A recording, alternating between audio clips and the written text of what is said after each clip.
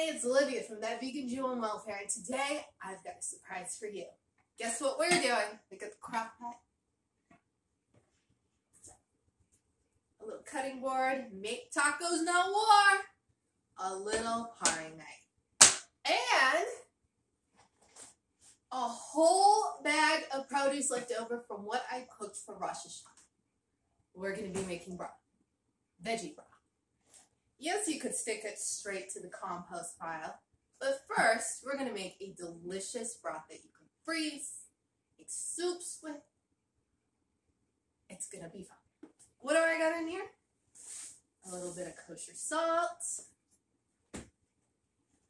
the leftover coconut oil, got some leeks, half a beet. It's going to turn it a fun Halloween red color.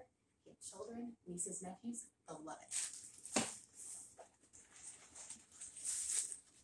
Carrots. Always have leftover carrots. An onion. Another leek. I made a really great leek soup. Still have lots of leeks. A lemon. Leftover salad. Of the half of the squash and a almost mushy completely tomato.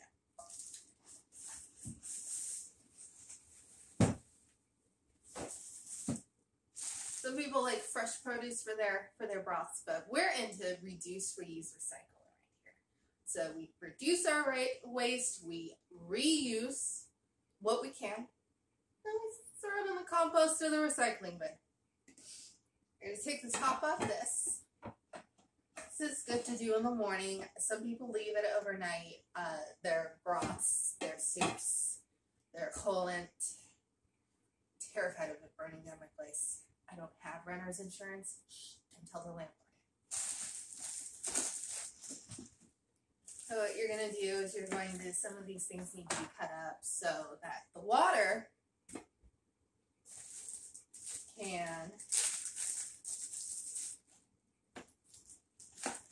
Let me finish that sentence. So the water can absorb all the nutrients and put them in the broth. If you see on normal store broths, they have things like onions, maybe a tomato if it's a high quality broth, maybe some lettuce, carrots. That's why it's really good to make a broth at home. You can have more nutrients in it. You can control what's in there. It's a leek. I just kind of cut this. For those of you that don't know what a leek is, it kind of tastes like an onion, but not exactly like an onion.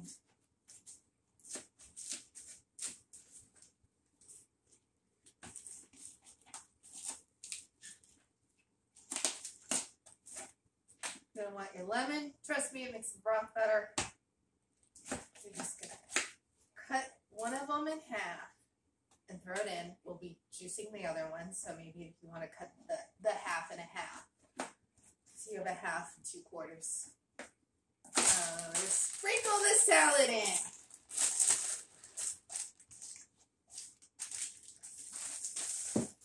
Just break the carrots.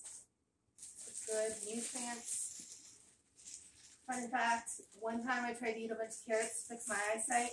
Nope, still need LASIK. But it will keep your eyesight from getting worse. This will, if you don't like broth that's a color, like red, don't put the beer. Don't make it red. And we actually made a pink risotto one time. Terrible idea. Tasted delicious. But it was just such a mushy pink color. But this is good for it. Actually lends some flavor to it. It's good if you like to drink broth stand alone. It's kind of good for some things. We're going to save this and use it for a recipe. So stay tuned for that. It won't be risotto. Of course, you're going to peel your onion, but I already did.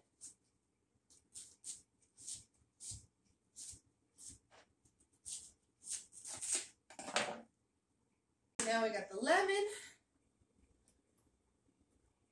Just gonna juice it on top.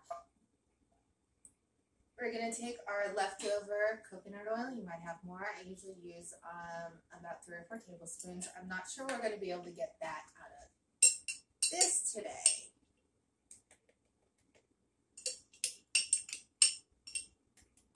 A couple tablespoons. This is really great if you like to control your oil intake and also your sodium intake.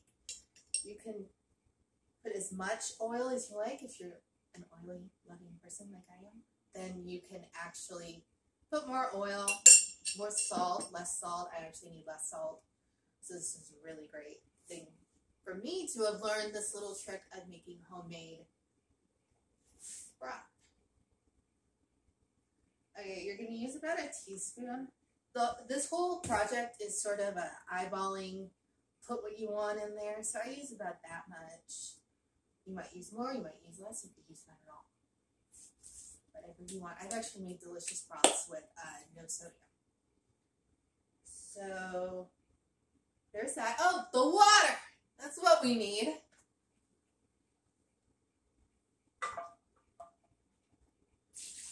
I'm going to want to be using filtered water. It makes the taste better. It, it doesn't have all the lime scale or the toxins. It probably still has some toxins, but it doesn't have that. So we use filtered water for our broth. Delicious nectar from the gods. We're going to put the top on. I don't know if you have the same crock pot as I do. Everybody's is different. Some people use the Instapot. I haven't learned how to use that yet. On mine, there's 4 settings. I put it on the next to the lowest one. If I put it on high, it tends to cook the vegetables long before I feel the nutrients are infused into the water. Basically, making broth is like making vegetable tea. You want it to steep longer to get the full effects of the nutrients. So you're going to keep this on. We're not going to do the whole video with watch it cook while I do a dance. We're going to just end it like this. Cook it for about 5 to 8 hours. 8 hours is best. That's what I do. This will freeze for up to 6 months. Do not put it in glass in the freezer. It will explode. Already tried that. Don't tell your kid about that. They will try it. And actually, I didn't get hurt when that happened. But it happened. It was a big cleanup. So Tupperware all the way, not glass Tupperware, just plastic Tupperware. If you're worried about the BPA leaching out, you shouldn't have bought the cheap Tupperware in the first place. You can wait till it cools and then put it in the freezer. It'll stay good in the refrigerator for about a week. I have used it an embarrassing long amount of time afterwards, and I didn't get sick, but I have an iron stomach, so I would use it within a week. Okay, well, like, subscribe, check out the website. We are going to be doing October fun starting next week. So I'm excited. It's actually my dog's birthday, so I'm extra excited. But I'm excited for October on all the fun things I'm going to bring to you. Bye.